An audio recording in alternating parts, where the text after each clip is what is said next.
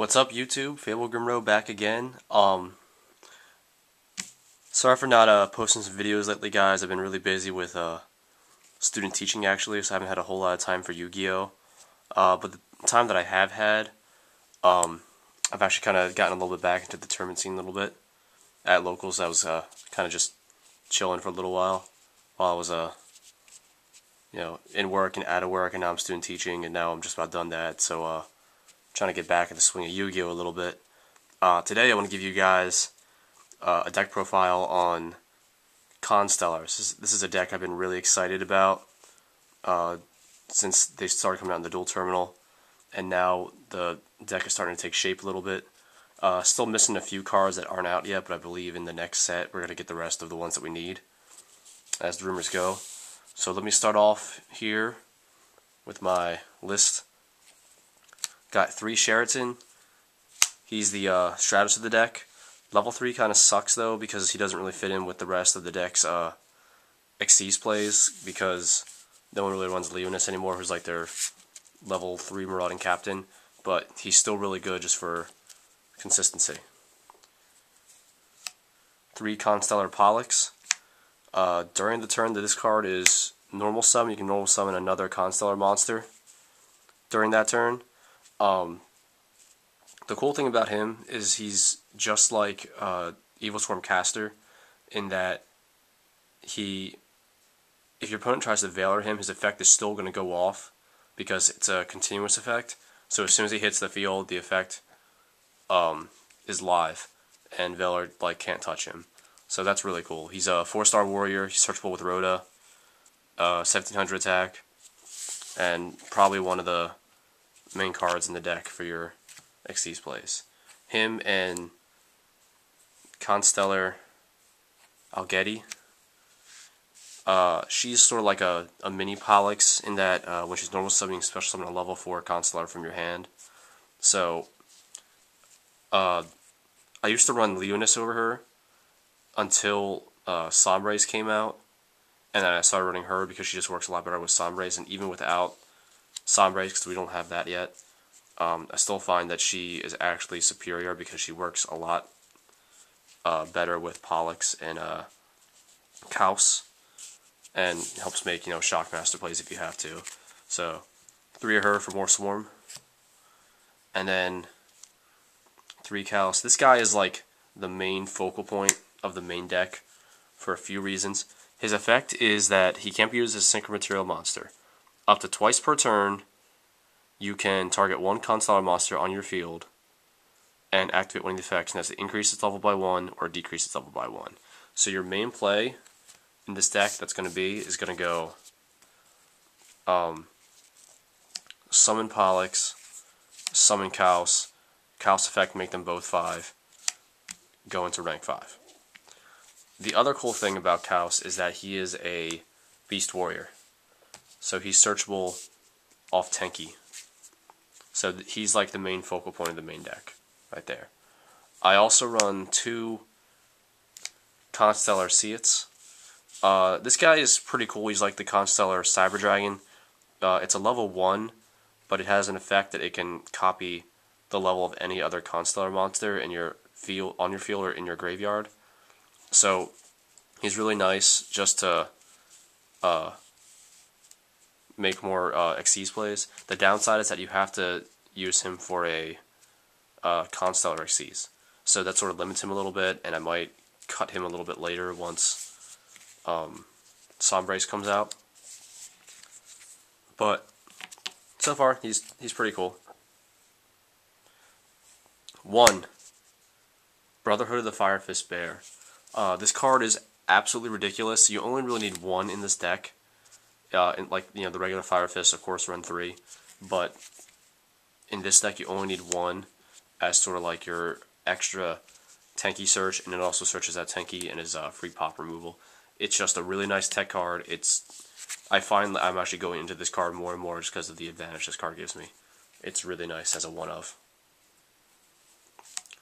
2 Valors for effect negation, and 1 Honest. For spells, 3 Fire Formation Tenkies. Searches out my 3 copies of Kaos and my 1 bear, and also increases their attack by 100, which is kind of nice sometimes too. And has some really ridiculous plays with Pleiades as well to bounce them back. 2 MSTs, 2 Lances. This card's absolutely ridiculous in this format right now. It's probably one of the best cards in the format. Like every deck is running these cards. So nice. Heavy, Whole, Reborn, 1 Rhoda to search Pollux. Traps, Solemns, Bottomless, 2 of them, 2 Compulse,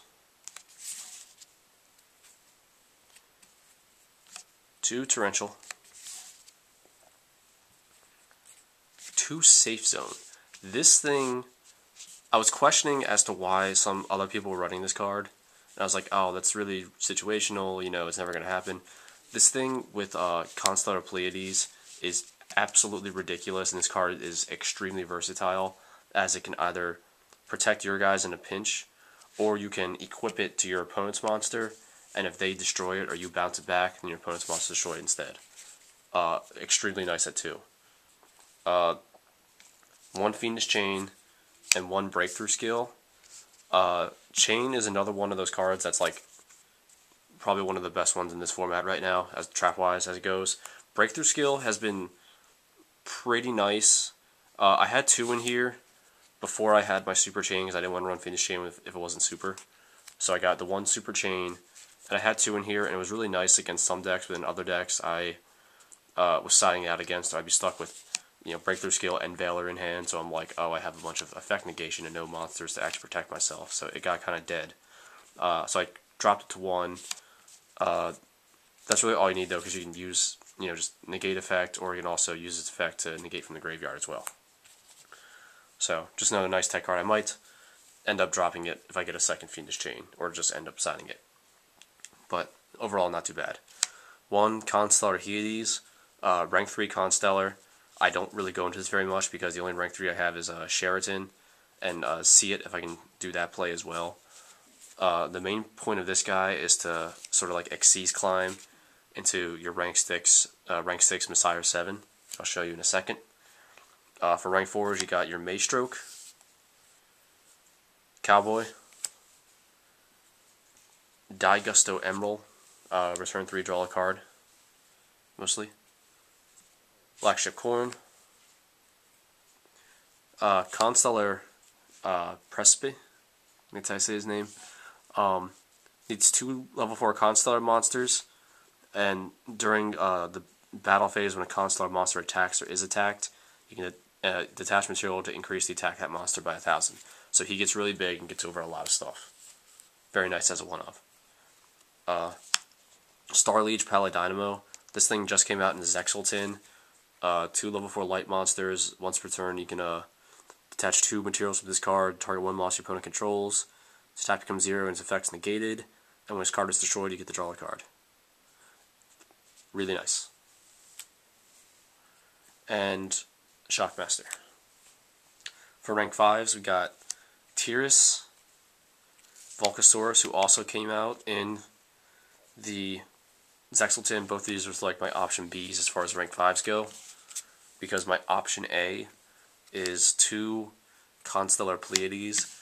This is like the bread and butter guy of the deck. This is probably the best card in the deck. During either player's turn, you can detach a material from him to send 1 card on the field back to the hand. So he's really nice as sort of like a compulse on legs to disrupt your opponent's plays.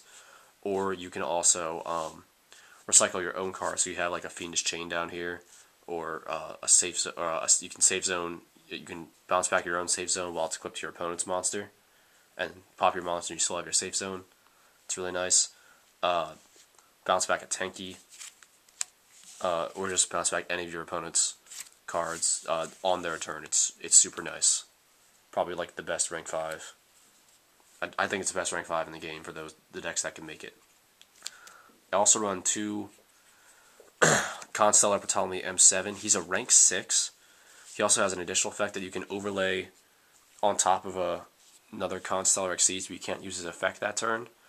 And his effect is that once per turn you can target one card on either player's field or in either player's graveyard and return it to the hand.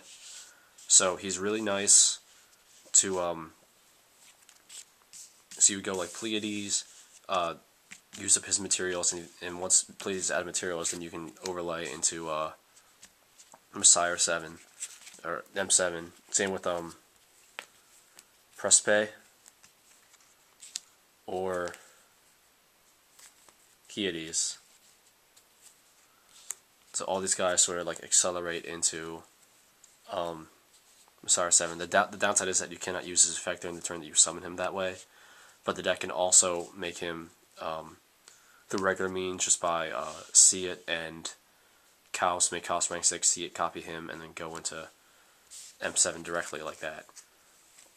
A lot of people only run one of him because the downside of not being able to use his effect in the turn that he's summoned, which in this deck is going to be mostly by that way, is kind of eh.